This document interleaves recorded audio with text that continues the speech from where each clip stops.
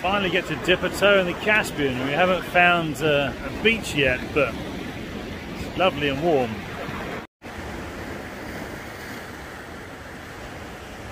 Our first proper dinner out in Kazakhstan. It's our first dinner in Kazakhstan. This is our friend Joseph.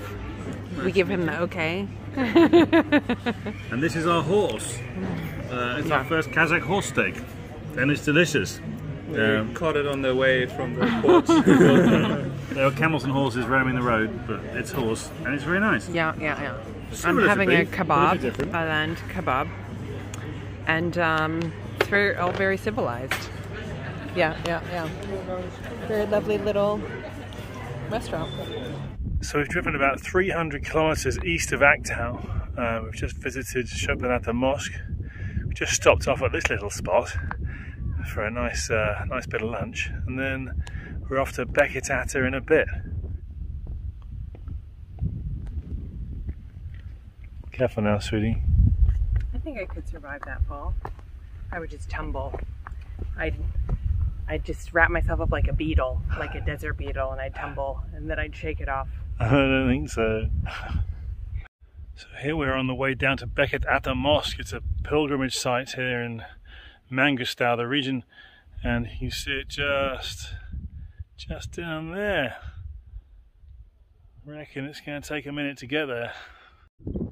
Our mighty pilgrimage is about halfway through as we continue our epic walk in the desert.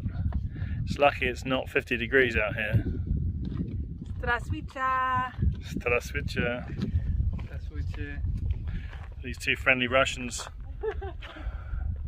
We have arrived. When we return, we must go up there.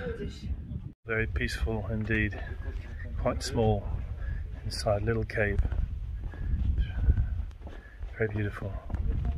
The pilgrim's table. Bon appetit. We'll just, gentleman just said a prayer. What have you got there? Sweet, just give it a spin. Oh, look at that eye. I'm pleased to say that previously a border was closed in Uzbekistan, which would have caused us to do a 2,800 kilometer round trip. That's no longer the case. We believe it's now open and we're getting the train into Uzbekistan directly. So we have about 600 kilometers till we get to Uzbekistan, and then we'll have Savannah. That's our carriage. We are right at the back of the train. So this is a second-class sleeping carriage. Let's see what it looks like. So yesterday we met a lady from Russia who was born here as a Kazakh, but Russian, and she said, "Oh, be careful, it's dangerous here." I'm like, "What do you mean?" And she said, "Because of the fascists." I'm like, "Well, what do you mean the fascists?" And she's like, "Well, they don't like us here because we're like, there's 12% Russians in Kazakhstan and the rest are natural Kazakhs, and there's a lot of racism towards them." So clearly it's an issue in the Russian diaspora around the world that their grandparents are placed here under the Soviets, and now they live here and they struggle with being persecuted.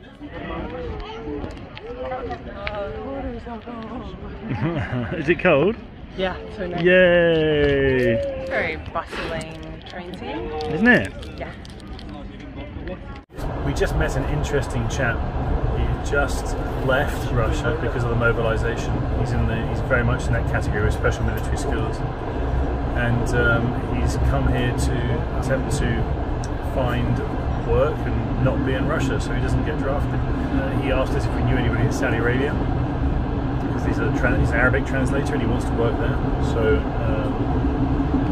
I think I do know somebody who might be able to help. I gave him my flip-flops because the only shoes he had were his Russian military army boots, and he didn't want to be seen walking around in them. He was nervous about having his picture taken because the FSB checks social media for exactly this situation. Very sad to hear that that's happened to him and that he has to leave his country, and hopefully find him get away to the Arabian Peninsula so he can work as an Arabic translator. Very sad.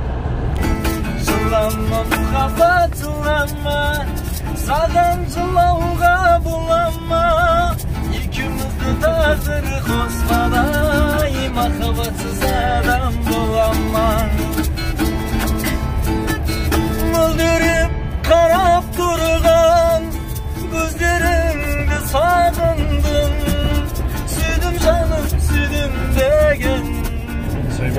water on the train, got 1,000 tea bags, and I've now got my noodle cup is now being reused. A lovely cup of Prince of Wales Twinings tea. Backup hydration. Well, the thing It's the hydration station. We're real long-term train novices in Central Asia. I've come to realize that everyone brings their own little metal ceramic-covered pot with their own glasses. So They're very well prepared. We need to get them for the next journey.